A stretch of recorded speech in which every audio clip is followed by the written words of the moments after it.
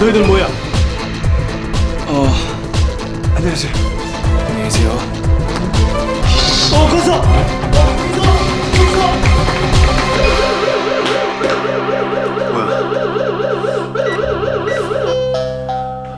안녕하십니까? 해제되었습니다.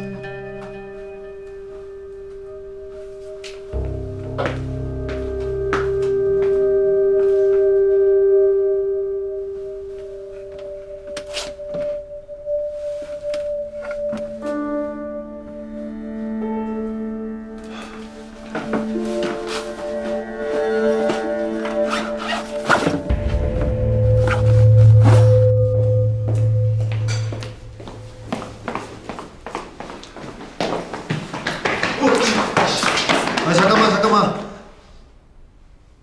니들 여기서 뭐하냐? 야, 넌 사복 촬영으로 여기서. 선생님, 걔를 좀 잡아주세요.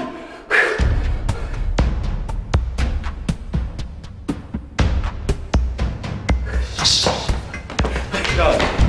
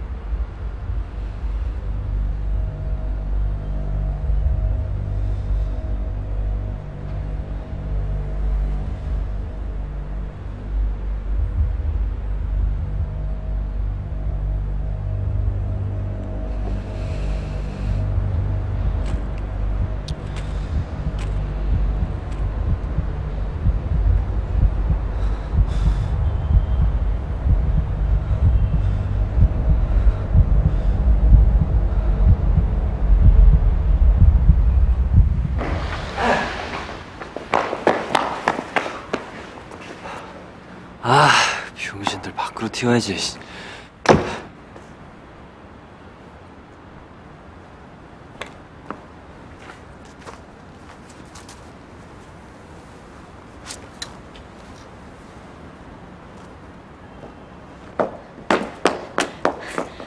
남순아,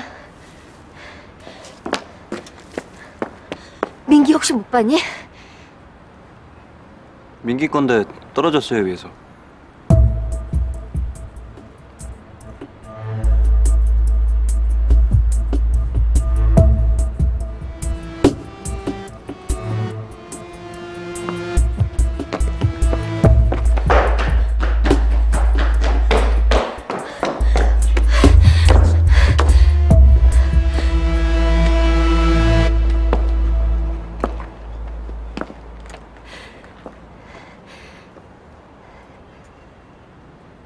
민기야.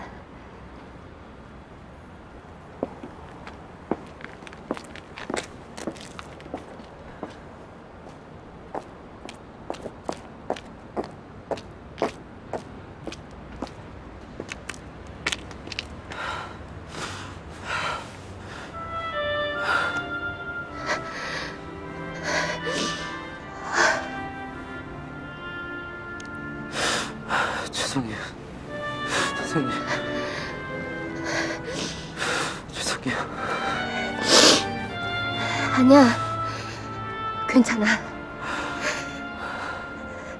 민기야. 민기야. 뭐든 괜찮아. 괜찮아.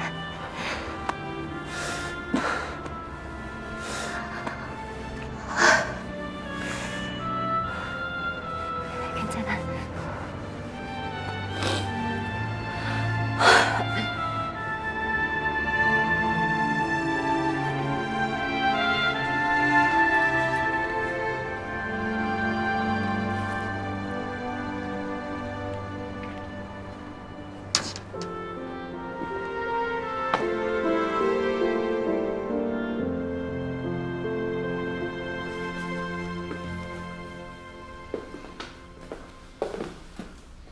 일단 들어들 가고 어떻게 된 상황인지 파악해서 다음 일정 얘기해 줄게. 확인할 게 뭐 있어요. 문제 유출은 확실한 건데.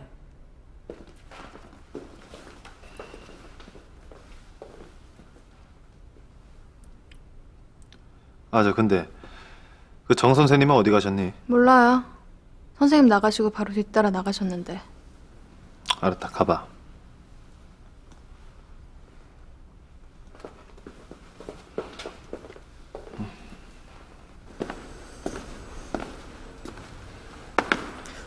근데 세찬 쌤이 유출했을까? 말이 되냐? 말 안 되나? 이유가 있어야지. 강세찬 선생님 뭐가 아쉬워서 문제를 빼돌리겠냐? 민기 답안지 어디서 났을까? 글쎄, 학원에서 받았겠지 뭐. 걔 강남 쪽집게 논술하고 다니잖아. 학원에서 우리 학교 논술 문제도 알아? 거야 모르지. 근데 어른들이 맘먹으면 못할 게 뭐가 있겠냐. 하긴. 야, 민기 불쌍해서 어쩌냐? 아, 내일이면 전교생한테 소문 짱 나겠다.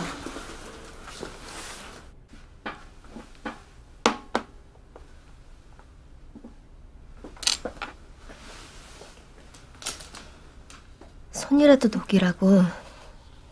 많이 추웠잖아 우리. 응?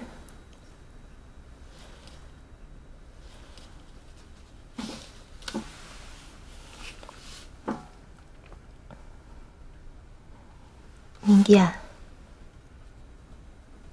네, 가방은 왜 던진 거야? 너무 무거웠어요. 그래, 너무 무겁지.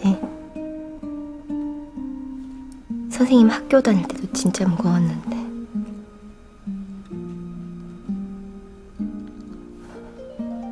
던지고 나니까 어땠니? 무서웠어요. 뭐가? 금방 바닥에 떨어질 줄 알았는데 생각보다 한참 걸리는 것 같더라고요.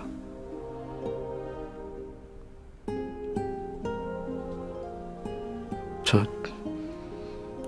진짜 죽으려고 그랬나 봐요, 아까 옥상에서.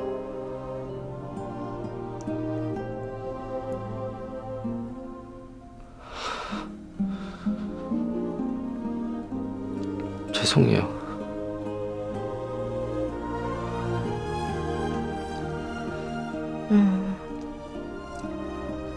민기야,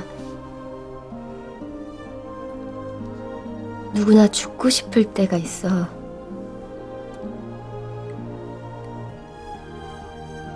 죽고 싶다는 생각을 하는 건 잘못한 게 아니고, 죽고 싶은데 그걸 견디고 버텨낸 게 아주 훌륭한 거야. 넌 오늘 아주 큰 산을 넘은 거야. 그것도 힘겹게. 그리고 아주 잘. 그래서 선생님은 네가 너무너무 고맙고 기특해.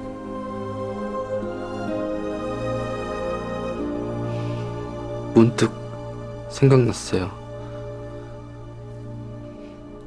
흔들리지 않고 피는 꽃은 없다면서요.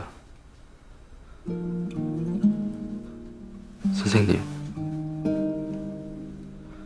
저도 그냥 흔들리고 있는 중인 거 맞죠?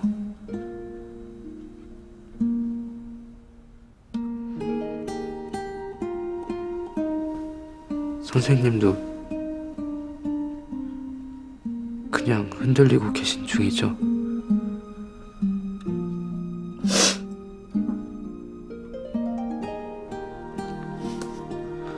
다행이에요. 쌤이 계셔서.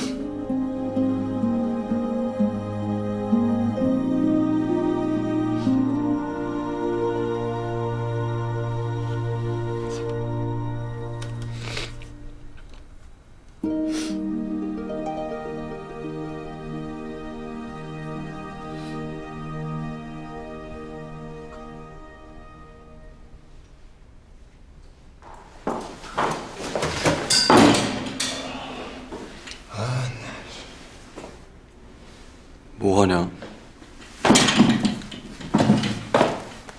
좋냐? 혼자 튀니까? 아이고 둔한 새끼. 감 떨어졌냐? 그냥 뚫으면 될 걸 왜 뒤로 가냐? 아이씨. 아이 보남순.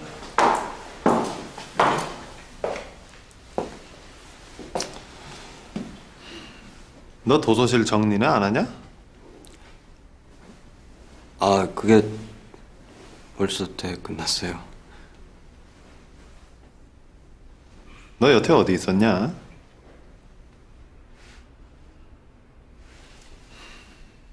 공범이구만 둘 다. 응? 아니. 오종우랑 세 분이서. 그게 아니고요. 그게 아니든 기든 간에 오늘 밤 네 자리는 바로 여기다. 걸레 하나 가져와. 그리고 닦아.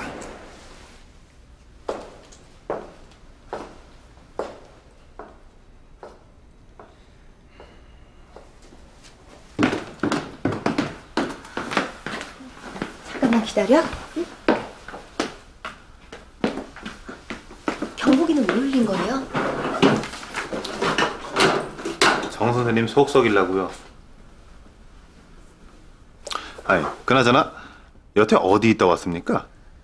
민기랑요. 앞에 있어요.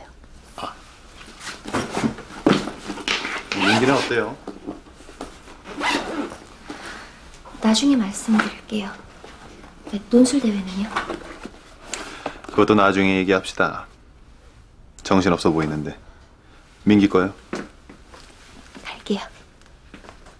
정 선생님. 오늘 같은 날 정 선생님이 학교에 있어서 다행이네요.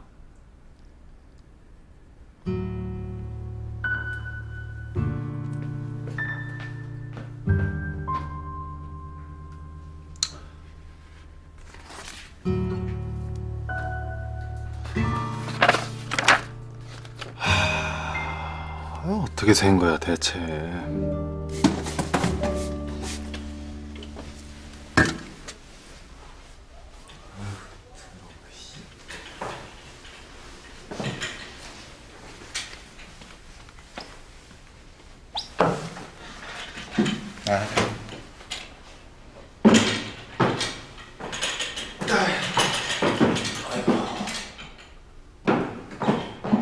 어떻게 알았냐? 오정우 사고 칠 거? 척하면 척이지. 돈 빌린 거 같더라고. 양아치들한테. 난리 났네. 얼마나? 내가 어떻게 아냐?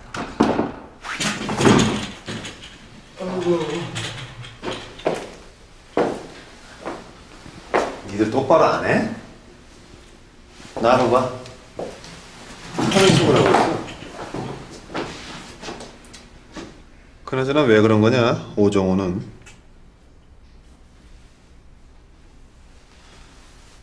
전화긴 니들이 뺏어서 도로 넣어놨냐? 씨가 도로 들고 왔던데요. 그럼 너넨 왜 휘말린 거냐? 아, 척하면 척이라서 우리 흥수가. 아니, 그렇게 감이 좋은 애가 시험을 그 모양으로 봤냐?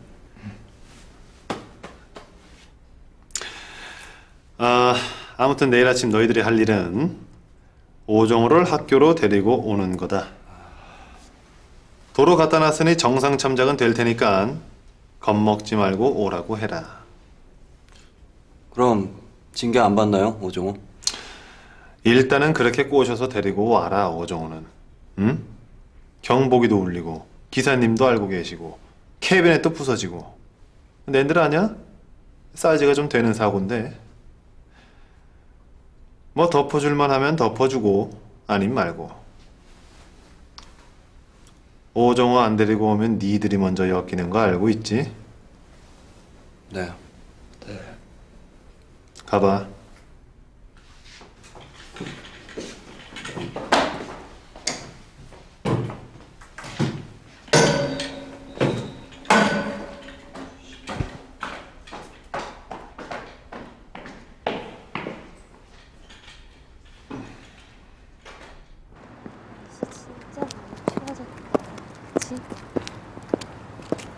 여기에요.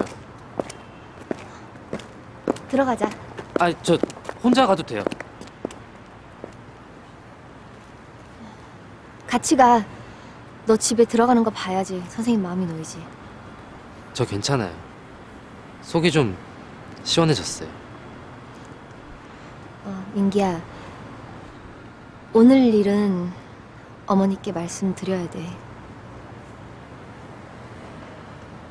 어머니가 민기 마음을 아셔야지 덜 힘들 수 있어. 선생님이 직접 뵙고 말씀드렸으면 좋겠는데. 집은 곤란한데. 그럼 전화드려도 될까? 제가 말씀드릴게요. 쉽지는 않을 텐데. 선생님이 하는 게 나을 텐데. 일단은 제가 말씀드려볼게요. 그래. 너무 애쓰지는 말고 혹시 못하겠으면 나한테 문자해. 선생님이 어머니께 잘 말씀드리고 상의해볼게. 네. 들어가서 네 방에 도착하자마자 인증샷 찍어서 보내시고. 아, 네. 그래. 가봐.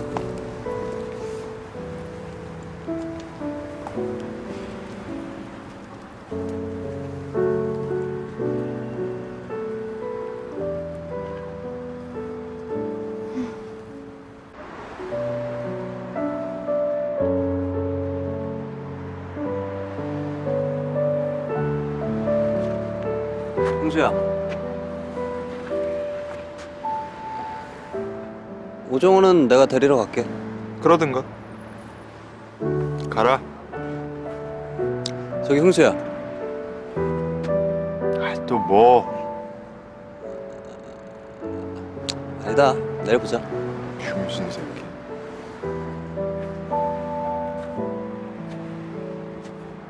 에이, 새끼 배도 안 고픈가. 라면 먹고 싶은데.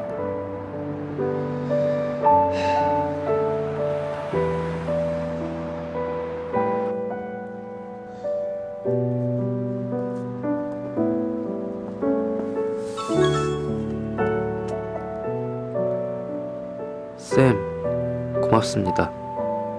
엄마하고는 지금 얘기해볼게요. 그래. 민기도 화이팅. 내일 보자.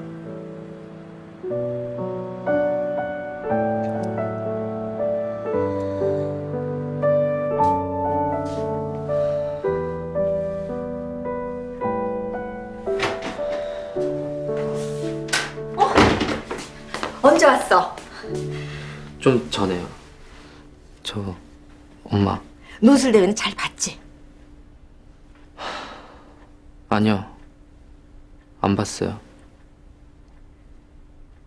김민기! 엄마. 저 지금 너무 피곤해요. 오늘만 그냥요? 아니, 그래, 우리 내일 얘기하자.